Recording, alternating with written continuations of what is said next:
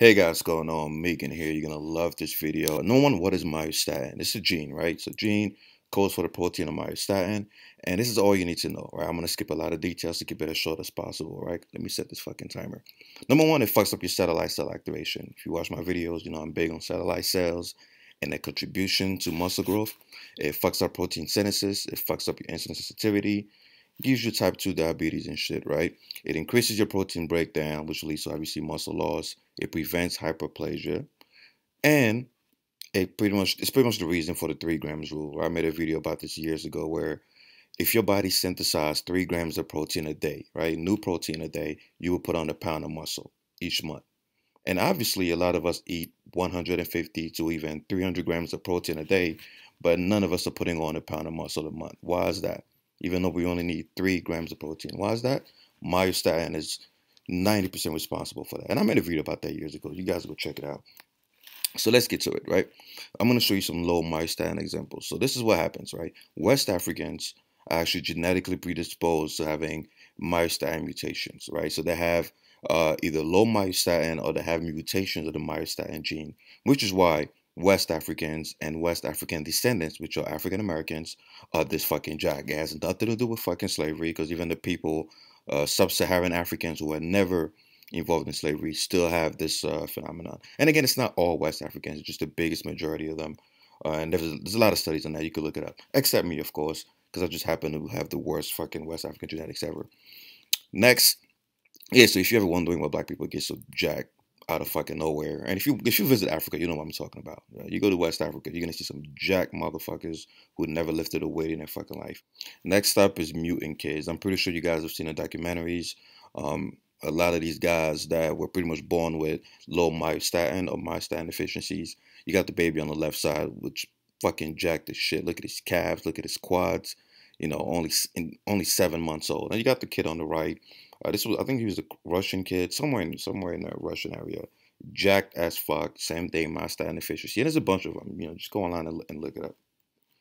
Next up, you got mutant rats, right? They're being genetically engineered to have low myostatin. Look at the one on the left compared to the one on the right, both the same age. Obviously, one is a lot more jacked than the other one. Mutant bulls, right? This is the famous Belgian blue bull. This is not Photoshop.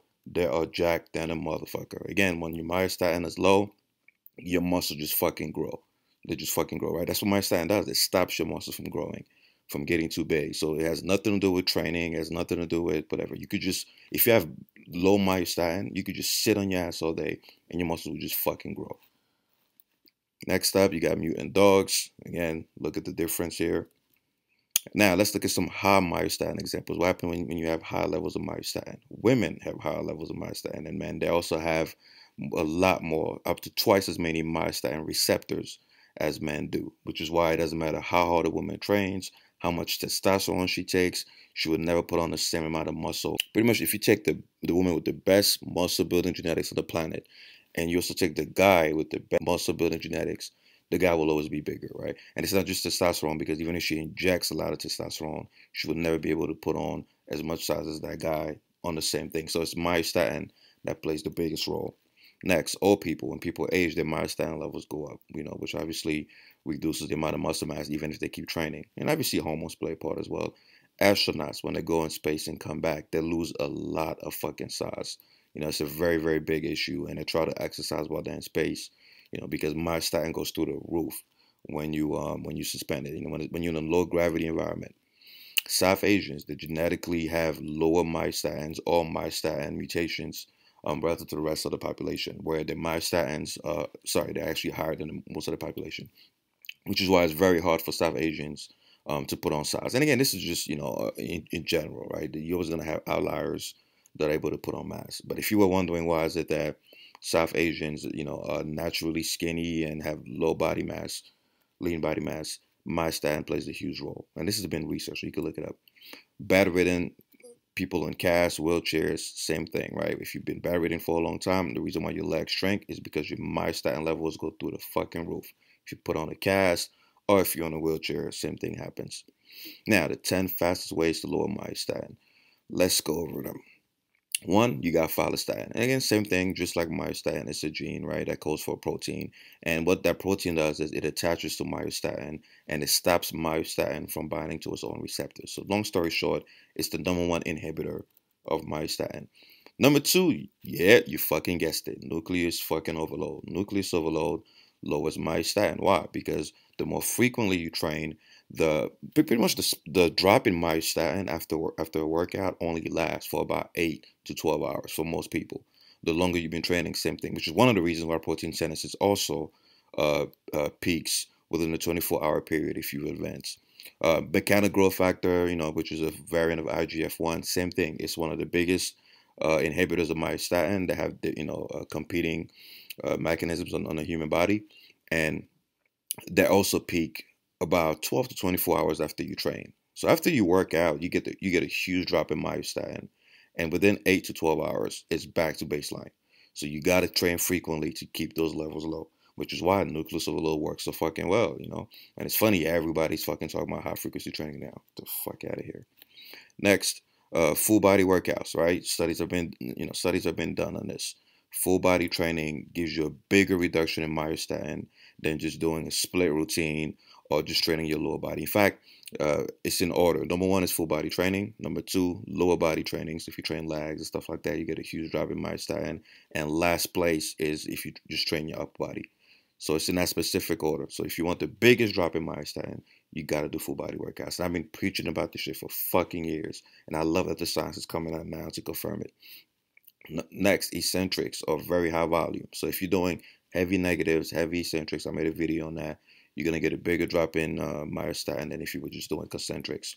Now, if you equate the volume, so if you lift more weights and do double the volume on your concentrics, then you're able to match that myostatin drop, right? So it's one or the other. Don't try to do both. You're either going to do eccentrics or you do very high volume on the concentrics for your myostatin levels to drop. Anabolic hormones. Here, I'm not talking about steroids, even though steroids, are anabolic hormones and they do lower myostatin. You guys know I fucking hate steroids. So when I say anabolic hormones, I mean naturally. So try to optimize your testosterone levels, your IGF-1, mechanical growth factor, growth hormone, all of that good shit. So don't let nobody tell you that with making progress in the natural range is not going to make a change for your physique. That's complete bullshit.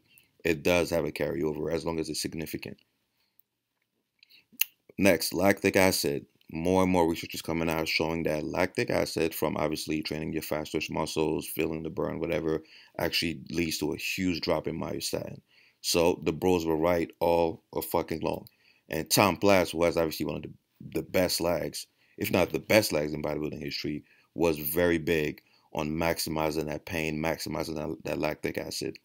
And of course, he had the best legs in the history of the sport. And I don't want to fucking hear steroids because not everybody on steroids had Tom Platz legs. And don't measure genetics either, because if you look at his genetics before he started lifting, they were nowhere indicative of the physique that he built. So lactic acid increases follistatin, lowers myostatin. Next, high protein diet has been shown to lower myostatin, mainly leucine, right? So it has to be a diet high in leucine. Obviously, eggs, stuff like that. Whey protein. Next, caffeine has been shown by research to lower myostatin or improving the follistatin to myostatin ratio.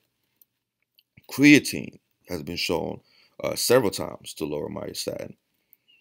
Epicathanin, I can't pronounce this shit. Epicathanin, whatever. But this one is actually new. There's a lot of more research coming out on this, so I'll be a lot more skeptical because it's fairly new. But it's been shown to lower myostatin as well. And it's mainly found in dark chocolate and green tea. So conclusion, myostatin is bad. You want to lower that bitch. How do you do it? Train more frequently, full body workouts, focus on the negatives, or do very high volume. Go for the burn, optimize your hormones. Pretty much your recovery is what's going to help you optimize your hormones. So sleep, eat, stuff like that. Stress management, eat a high protein diet, supplement with creatine, caffeine, or if you ballsy, pick up bullshit, whatever. Now, I'm not saying that's going to give you a Kevin Levrone physique, but I had to put something out there. So, that's it, guys. Hope you enjoyed the video. I like the goddamn video. Subscribe to my shit. Hit the bell.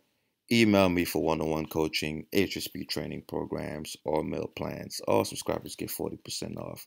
Hit me up, especially if you're skinny as shit or fat as fuck. I'm out of here, guys.